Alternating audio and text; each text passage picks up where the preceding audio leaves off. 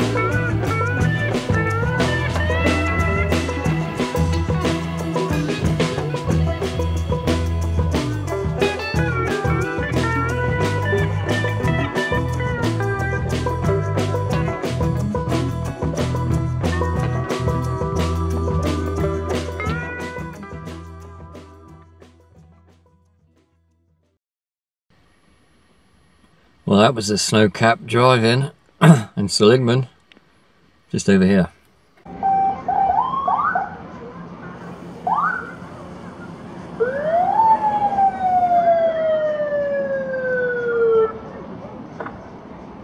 Definitely one of a kind. Yeah, the fake door handles got me twice.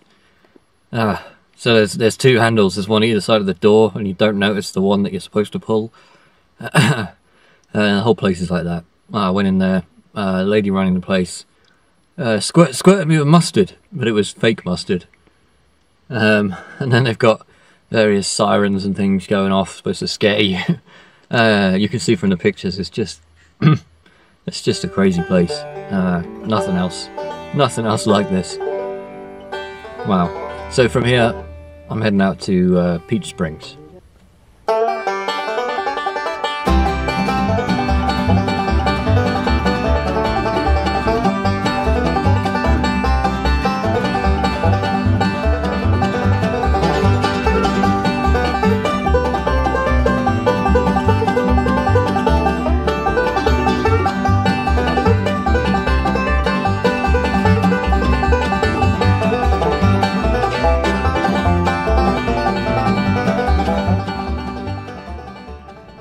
Well, so this is it.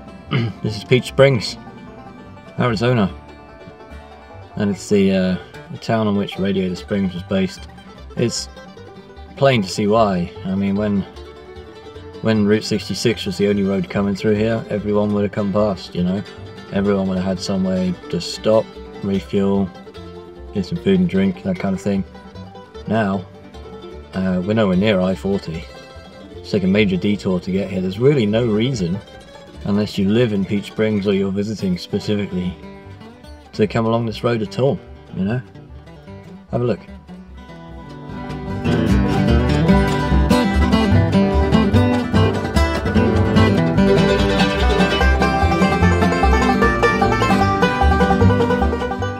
And I feel like a lot of these towns went the same way, you know? There's still people living here. There's stores and there's a school, there's lots of things you'd find in a regular town. It's just there's no more travellers, you know, except those die-hard 66 fans who want to do this kind of thing, me included, I suppose. Interesting to see it, but no real reason to stop these days. Just kind of sad.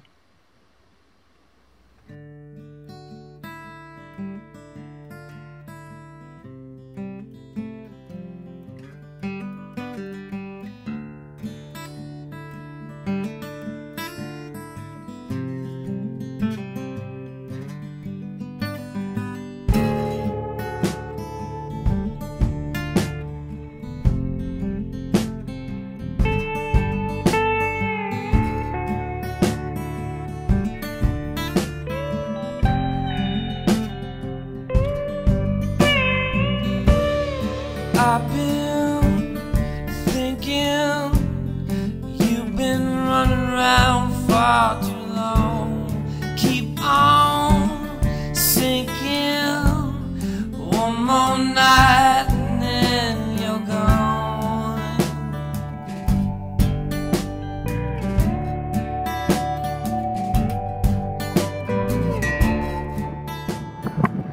Alright, so this is Hackberry, or nearby Arizona. Behind me is a Hackberry general store. Opened in 1934, when Route 66 first came through here. And same story as everywhere, you know. By the 1970s, the interstate was finished, and this place was pretty much finished, you know. Nobody would come through here, it's not anywhere near the interstate.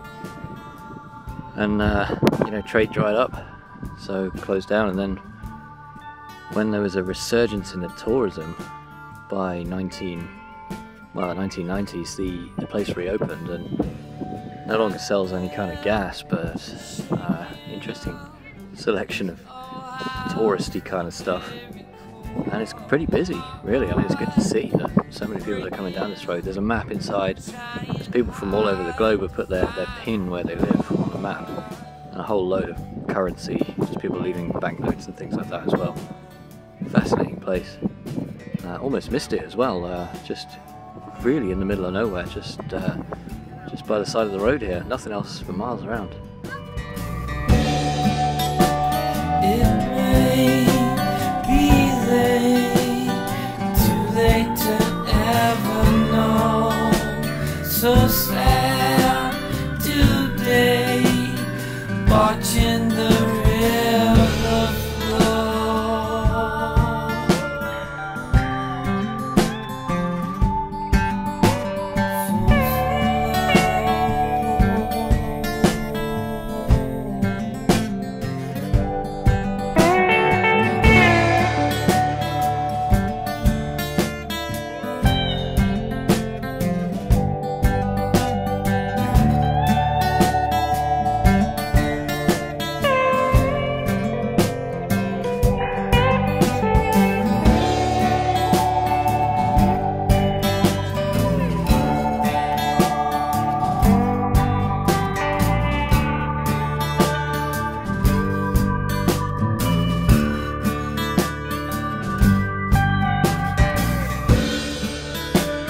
It may be late, too late to ever know. So sad today, watching the river flow.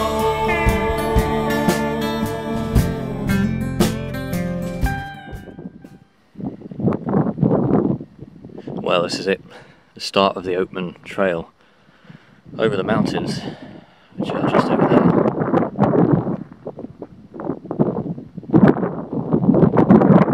It's going to be quite some trip, I think. Yeah, take it easy, but I think some real-time video is in order. So I'm looking forward to this drive. One of the highlights of the trip.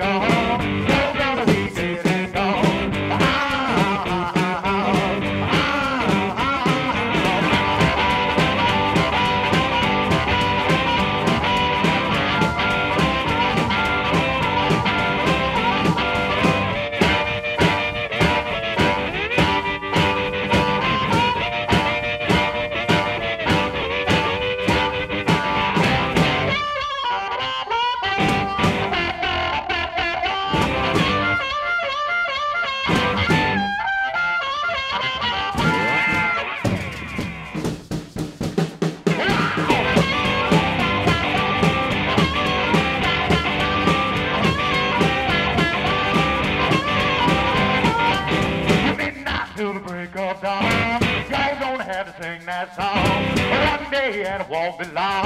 You're gonna be dead and gone. You're gonna be dead and gone. You're gonna be dead and gone.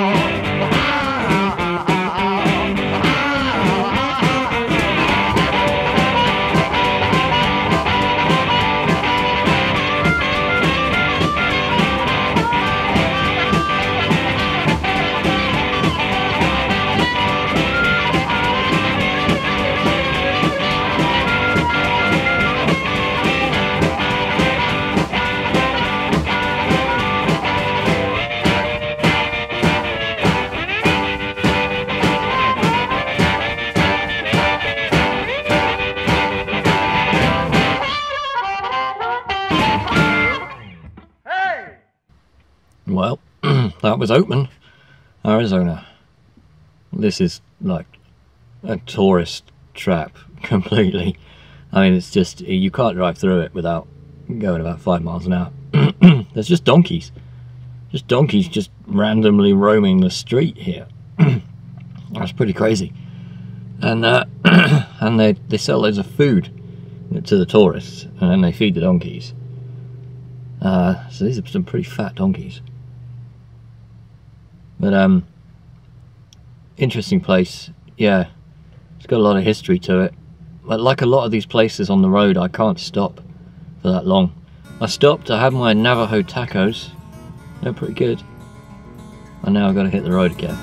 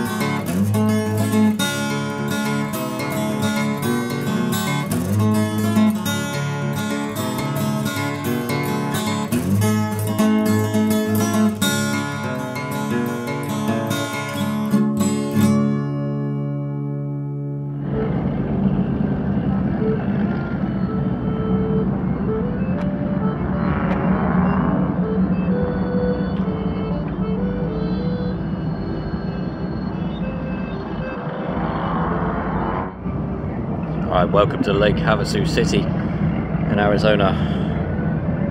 America, what have you done? What is this? Do